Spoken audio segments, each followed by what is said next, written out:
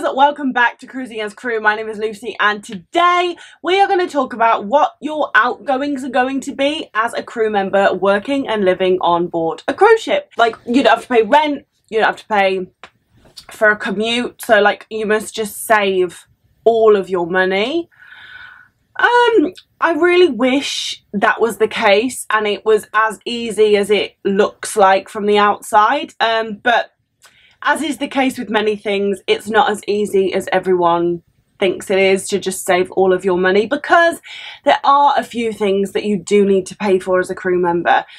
So I'm going to go through what those things are, and also the things that you may assume that you have to pay for that you don't have to pay for. Alright, so the first thing that you have to pay for, which I have mentioned many times before, is internet. And internet on board cruise ships is very costly because it's costly for the cruise lines to be able to offer internet access on board, because they need a satellite and a lot of other things that I honestly have no idea about. Maybe I should find out. Anyway, internet can be anywhere from like $10 to $200. So I remember on P&O there would be a social media package. So it was, I would pay £15 a month for that, and that would give me access to Instagram, Facebook and WhatsApp, not YouTube. Like, I couldn't watch any videos. If there was a reel on Instagram, I wouldn't be able to load it. I would just be able to like scroll pictures on Instagram and also send messages, you know, to friends and family back home. And like I said, that was £15 a month, which after speaking to people who've worked for other cruise lines was actually quite cheap. On Royal Caribbean, I remember I used to get like a 500-minute package. Oh, how much was it? I think the 500-minute package was $50. But actually, if any of you watching are working on Royal Caribbean or have done recently, let me know in the comments what the internet packages are and how much they cost. But I spoke to someone yesterday actually, and we were talking about internet, and they said on Celebrity there was a, I've written it down, there was a 2,500-minute package, which is basically 2 days. If you left it on for 48 hours, that is 2,500 minutes, and that was $200. So the thing is with these like minute packages, it happened to me a few times on Royal. Like, if you logged on and you're doing your stuff and then you get distracted and you forget to log out, and you, let's say, log back in 5 hours later, it's like, oh, so I've basically just wasted all that money, because it keeps running until you log out. So it's kind of a pain in the arse. But yeah, internet is something huge that you will have to pay for. So the friend I was speaking to yesterday about internet was saying that he was in a long distance relationship when he works on another cruise line, and he was spending about $1,000 a month just on internet to be able to speak to his girlfriend. Although you might not have many outgoings regarding like rent, food, all of that, internet is a huge drain on your money if you have to use the ship's Wi-Fi. Like, because my job allows me to get off most days, if I had to buy Wi-Fi on here, I probably wouldn't buy much, and I would just go to an internet cafe when I got off, because it works out so much cheaper to do that and buy a coffee so you can use their internet than like, it adds up. That is the first thing that you will have to buy, and that is the thing that will probably take up most of your money. The second thing is crew bar. So as we all know by this point, us crew members do like to have a cheeky drink in the bar, let loose after a long day of work.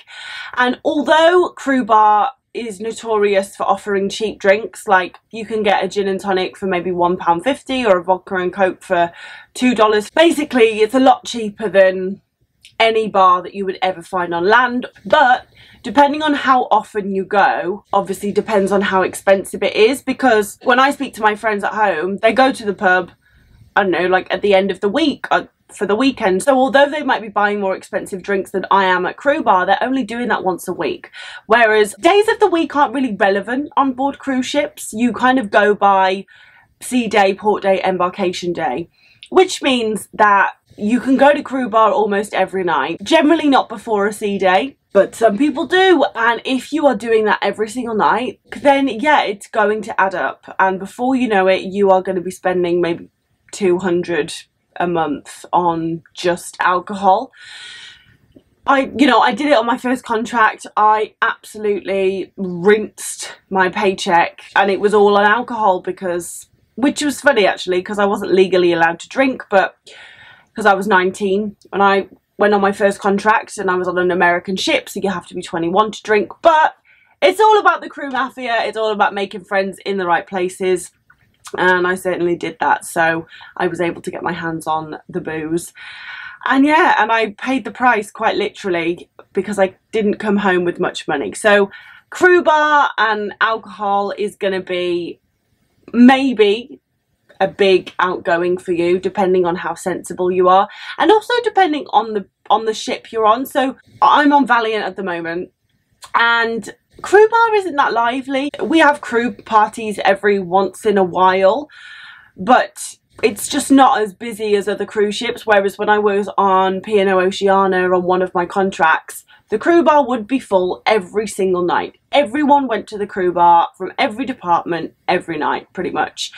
So it didn't matter, like, if no one from my shops team was going to the bar, I knew that I could go to the bar and there would be someone there that I could sit with and have a drink with that I knew. Whereas on here, it's just not that way really. Like, maybe you go to the bar and there's 2 or 3 people sat in there having just a beer after they finish their shift, but crew bar is not as popping on here. Maybe it's to do with the COVID restrictions and stuff like that. Everyone's trying to be sensible, but yeah, I mean, it's good for me because I'm saving money in that respect. So, but crew bar is something to be aware of, because it's that thing. It's like, oh, what's $1.50? What's $2.50? It's fine, but obviously if you do that every night, it adds up. Number 3, restaurants. So if you are lucky enough to have deck privileges, you will be able to eat in some of the fancy restaurants on board whatever cruise ship you are on. But there is usually a surcharge for this, and as a crew member it will be discounted, so you will pay a lot less than what guests would pay, but you will still have to pay. So I think on P&O, if I went to Cafe Jardin or something like that, it would be $7, which again, for a 3-course meal, $7 is, I mean, it's fine, but it adds up if you do it a lot. And the same on Royal Caribbean. I think it was like maybe $10 to eat at like the steakhouse or Giovanni's, the Italian, or something like that. But obviously the food in the mess is free of charge, so you only have to pay for restaurants, and you will not be eating in restaurants very often, I don't think. So that's not something really to worry about or stress about, because it's fine to treat yourself to an evening meal out once in a while. But just to let you know, on most cruise lines, not on Virgin Voyages, but on most cruise lines, you will have to pay an extra fee to go to one of the restaurants. Number 4 is coffee, the thing that is just my kryptonite. Is that the right word? Maybe. I don't know. As you know, if you've been watching my videos for a while, on my last contract on the Scarlet Lady, I spent an obscene amount of money on coffee, which makes me really sad. But we've learned from it, because, you know, we're still doing quite well. I'm like 4 months, hang on, what? February, March, April, May, June, July. February, March, April, May, June, July. Okay, so I'm like 5.5 months into my contract now. That's gone super fast. And I haven't been to Grounds Club that much. Like, I haven't paid for coffee that much, because we do have free coffee in the mess. I'm not going to lie, on most cruise lines, the coffee that is on offer in the mess is absolute dog shit. But the coffee on here that is offered in the mess is exactly the same as you can buy in Grounds Club. So that's why I was so pissed off at myself for spending so much money last contract on it, because I'm like, I could literally get the same thing for free. But anyway, as I said, if you do like coffee, you will spend money on coffee, because there isn't good free coffee available on most cruise lines, especially for crew. Even for passengers, like if you opt for the free coffee that is in the buffet or something, it's usually shit, because they want you to buy the nice coffee. So yeah, Coffee is something that you will spend your money on, especially if you are a fancy bitch and you like your syrups and your frothy coffees, then yeah. Number 5 is water, which sounds absolutely ludicrous, but yeah, we used to have to buy water. So on Royal Caribbean and P&O, so you would have water day once a week, where basically the ship would get a delivery of thousands of plastic bottles of water, like this actually. Oh, don't hate me, I was outside and I thought I was going to die of thirst, so you know, needs must. But anyway, on Royal Caribbean and P&O and other cruise lines, we would have water day, where you would basically buy a pack of 6 of these water bottles. I would actually buy 12, and they were like $1.50 each, so it would be $3, and you and your roommate would probably buy 2 packs of 6 each, and you'd have them stacked up in your cabin, which, I mean, the cabins are small anyway, so to then have like loads of water bottles taking up space, it wasn't ideal. And of course, all the plastic that you are using, it was awful. So it's not much money that you will spend on water. However, you are going to have to buy it because you can't drink from the taps. You're not allowed to drink from the, well, you can, it's not going to kill you, but I wouldn't be doing it regularly if I was you. But hopefully more cruise lines are going to do what Virgin have done and just encourage every crew member to get a water bottle, and then they're going to have water stations around the ship, so you can just reuse a water bottle instead of constantly having these shitty plastic bottles on board. There's just no benefit to having that.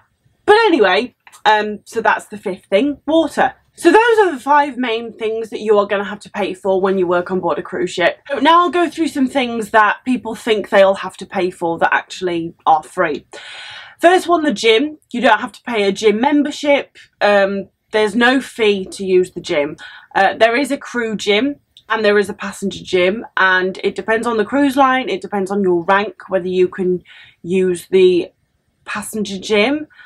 But to be honest, like, I shouldn't say this, but even if you can't, like, even if you don't have the privilege to use the gym, like, just give it a go. Like, just do it until you get told off. And if someone says, hey, you can't be up here, just say, oh my god, I'm so sorry, I didn't know. Just play stupid. But yeah, give it a go, because the guest gym is always going to be nicer than the crew gym, in my opinion. But yeah, if you go at quiet times as well, then I doubt anyone's going to say anything. Again, classes. So the fitness instructors offer classes for passengers. As a crew member, you can attend these classes, again, if you have guest privileges, but they're probably not going to say anything, so just give it a go. Yeah, but you don't have to pay, whereas the passengers do have to pay. But especially if these classes are quiet, sometimes the fitness instructors like crew members to be there because it makes it look like they're busier than they are. So yeah, just befriend the fitness instructors, and I'm sure they'll be happy for you to attend the fitness classes, which you won't have to pay for. Laundry, you don't have to put money in the laundry machines. They are free of charge. You will have to purchase like laundry pods, washing detergent, everything like that. However, to actually use the machines, you do not need to put money in them. They are completely free of charge. Having your uniform pressed and like washed is free. Obviously, they're not going to wash your normal clothes, but because it's your uniform, most cruise lines offer a service where you can get your uniform cleaned and ironed. However, on some cruise lines you're required to tip, but it just depends. It just depends on the person, it depends on the cruise line and kind of what's going on that ship, but usually it should be free of charge. Yeah, so those are the 5 things that you need to pay for, and then some things that you might think you do but you don't. So I hope you have enjoyed that video, guys. If you have, then please let me know in the comments and leave a like, and please press subscribe. I hope you have a fabulous rest of the day, whatever you decide to do, and as always, I will see you in the next video. Bye guys.